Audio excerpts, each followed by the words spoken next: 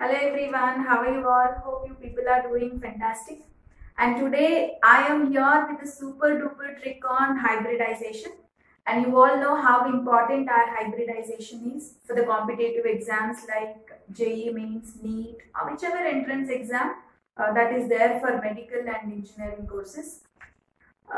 So hybridization based questions are very common, right? Not necessarily only on hybridization they ask you. Maybe based on a hybridization you will have to work with the certain questions.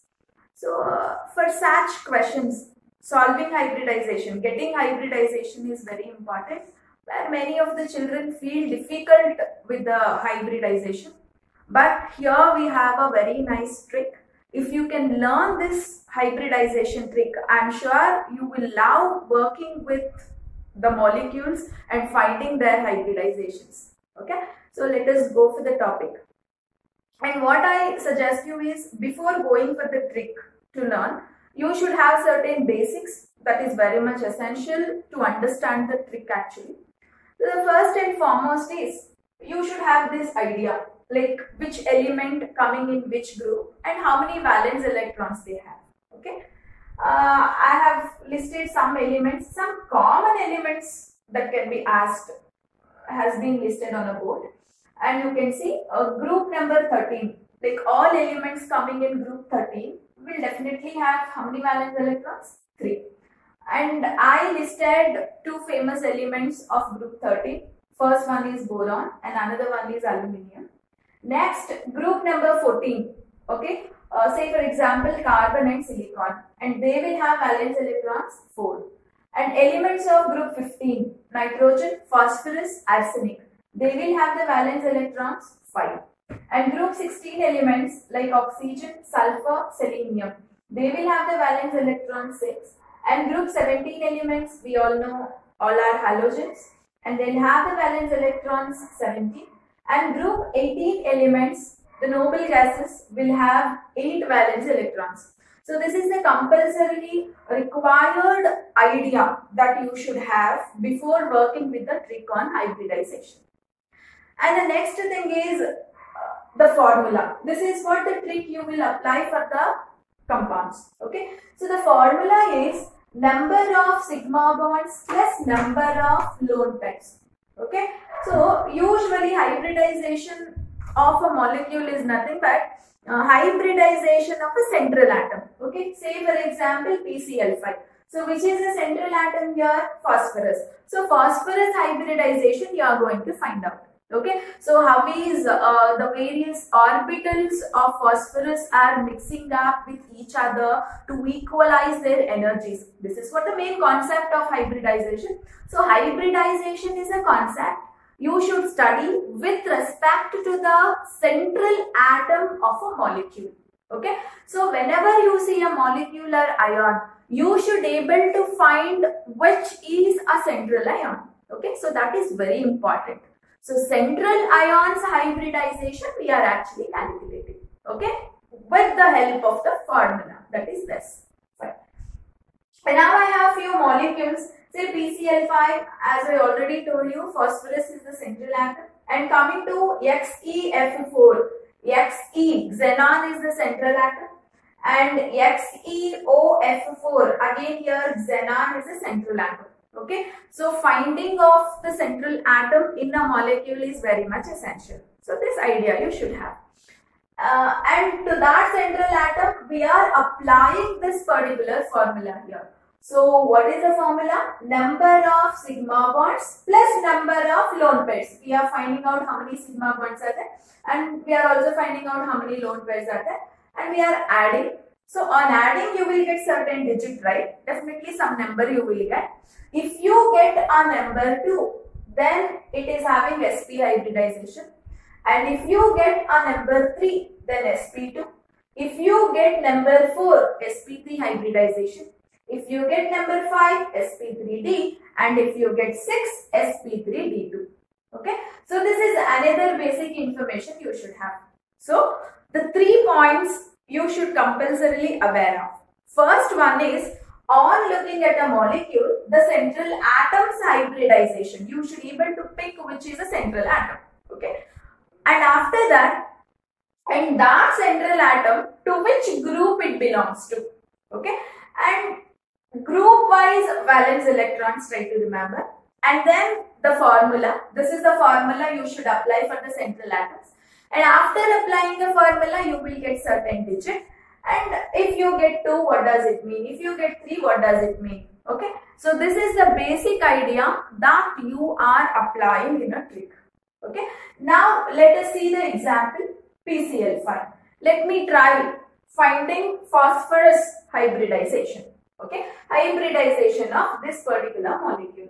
So apply a trick. What is a trick? Number of sigma bonds plus number of lone pairs.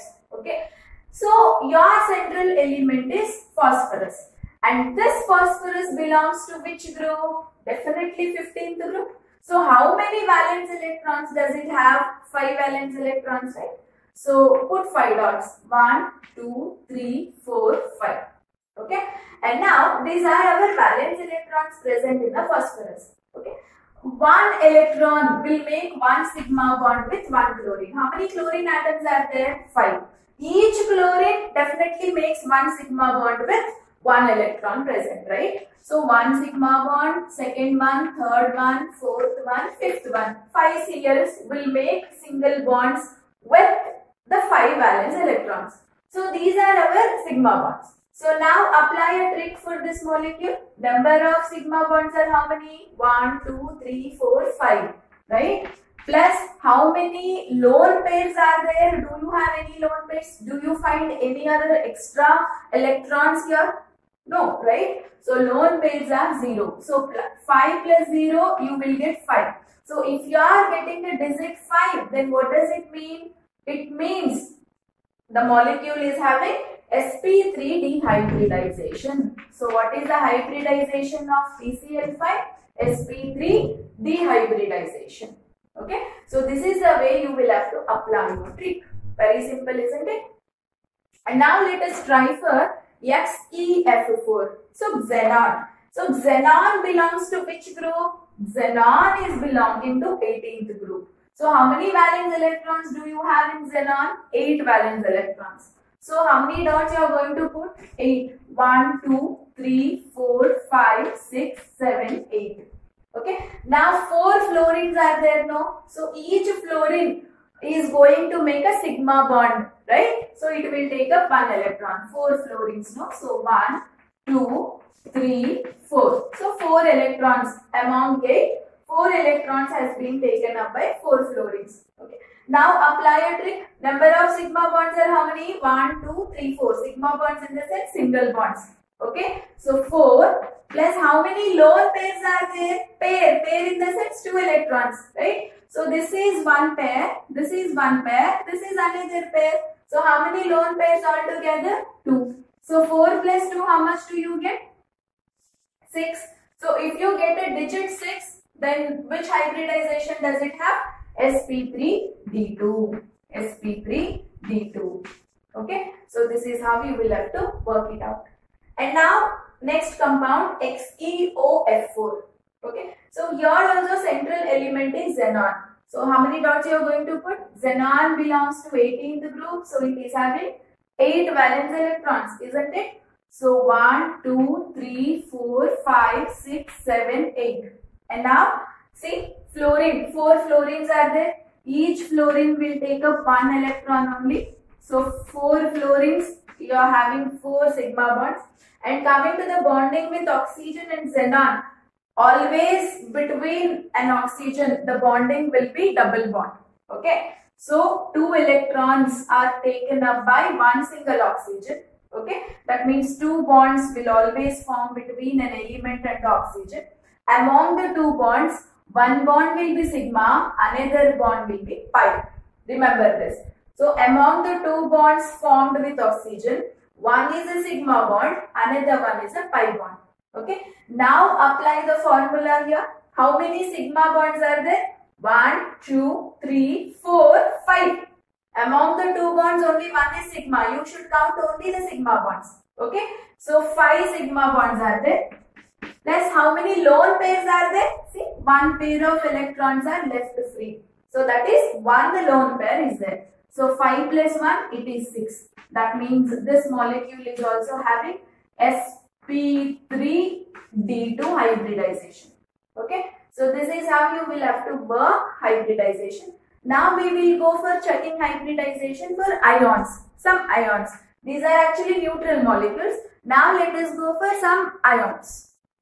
Let us go for ammonium ion, NH4 plus. Okay. So concentrate the charge, what charge you have. So here if plus is there, you are removing one electron from the valence electrons. If minus is there, you are adding one electron to the valence electrons. Okay.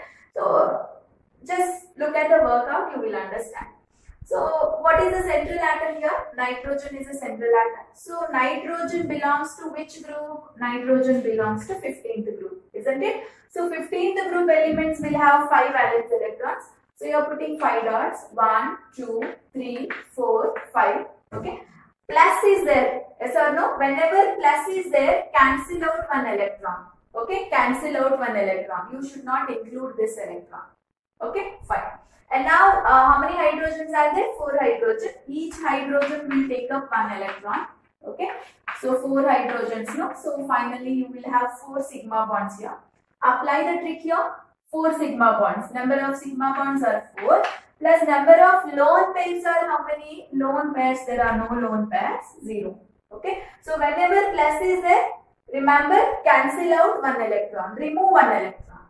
Okay. So just try to write here, whenever plus is there, remove 1 electron and apply your formula. You will get correct answer. Fine. So 4 plus 0, your answer is 4. So if you are getting a digit 4, it is sp3 hybridization. Okay. Fine. And coming to the next molecule, carbonate ion, CO3 minus 2. So central atom is carbon. Okay. So carbon belongs to 14th group. 14th group elements will have 4 valence electrons. So you will be putting 4 dots initially. 1, 2, 3, 4. And minus 2. Minus 2 in the sense you are adding 2 electrons. Whenever minus is there, you are adding an electron. Whenever plus is there, you are removing an electron. Okay. So if minus 1 was there, you add 1 electron. But here minus 2 is there now. So to that I am adding 2 electrons. Okay. So whenever minus is there, actually these 2 electrons are added electrons. Added electrons because minus is there. Why we have added 2 electrons to the valence electrons? Because minus 2 is there. Fine. Okay. So now work out, apply the trick. Oxygen, right? So you have oxygen, 3 oxygens. I told you oxygen will always take up 2 electrons. Yes or no? One forms a sigma bond, another one forms a pi bond. So this is another oxygen taking 2 electrons. And now the third oxygen also taking 2 electrons. Fine. And now among the 2 bonds, one is sigma, one is pi. And here also one is sigma, one is pi. And here also one is sigma, one is pi. And now how do you apply the trick? What does the trick include? Number of sigma bonds. You should consider only the sigma bonds. You should not consider the pi bonds. Okay. So how many sigma bonds? 1, 2, 3. Just 3 sigma bonds are there. Okay. See 1, 2, 3, 4, 5, 6. You should not put a digit 6 here. Among the 6 bonds, 3 are pi bonds, 3 are sigma. So you are considering only 3 sigma bonds. Plus lone pairs are 0. So you are getting the digit 3. So if you get a digit 3, then it is sp2 hybridization. Okay. So it is sp2 hybridization. Coming to SO3 minus 2. SO3 minus 2. So sulfur. Sulfur belongs to which group? Group number 16. Group number 16 will have 6 valence electrons. Yes or no? 1, 2, 3, 4, 5, 6. And minus 2 is there. Minus 2 in the sense you are adding, add electrons here.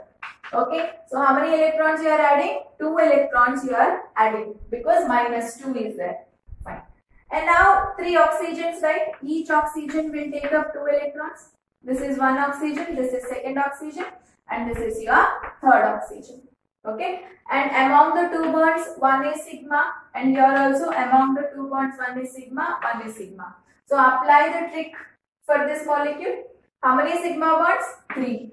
Okay. How many lone pairs? Lone pairs are there. How many lone pairs? Just one pair. Right? Even a single electron is there, you should not consider. It should be a pair. Pair in the sense 2 electrons make up one pair. Okay. So one pair is there. One lone pair. So 3 plus 1, 4. So if you get a digit 4, what does it mean? It means that it is showing sp3 hybridization.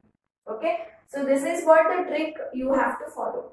And now ClO3 minus. ClO3 minus. Cl is the central atom. So Cl belongs to 17th group and it is having 7 valence electron. Yes or no? Put 7 dots. 1, 2, 3, 4, 5, 6, 7. And 1 minus is there. So you are adding 1 electron, 1 extra electron. Okay. And the 3 oxygens, we all know each oxygen will take up 2 electrons. Okay. So this is how it is taking these many electrons. And among them, one is pi, another one is sigma. Okay. And now apply the formula here. How many sigma bonds? 3 sigma bonds. Plus, do you have any lone pair? Definitely. This is one lone pair. So 3 plus 1, 4. So if you are getting a 4, then it means it is showing sp3 hybridization. Okay. So this is how you can apply a trick for a neutral molecule, for positive ions as well as the negative ion. Okay. And if you know this logic of finding hybridization, next you can find the shape of a molecule, that is geometry of a molecule, like whether it is tetrahedral, pyramidal, seesaw or whatever it is. Okay. And actually this trick involves, one is finding hybridization and another one is using this you can make out how many lone pairs are there in a molecule. Okay. How many lone pairs are there in a molecule. For that also this trick can be helpful, and also for the hybridization. If you know hybridization as well as how many lone pairs, definitely you can able to guess what is the geometry of a molecule. Okay. And I am going to teach you the easiest way to find the geometry of a molecule in my next video using hybridization trick. Okay. So till then, take care and keep revising the concept. Thank you. Share the video, like it and subscribe our channel.